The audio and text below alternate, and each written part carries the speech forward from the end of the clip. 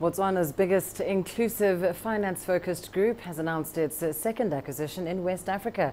Letshego Holdings acquired 100% of AFB Ghana.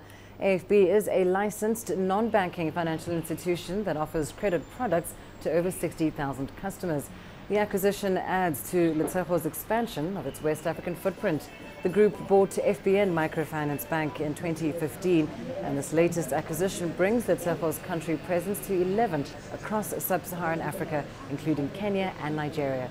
The move has also increased its customer base to over 480,000.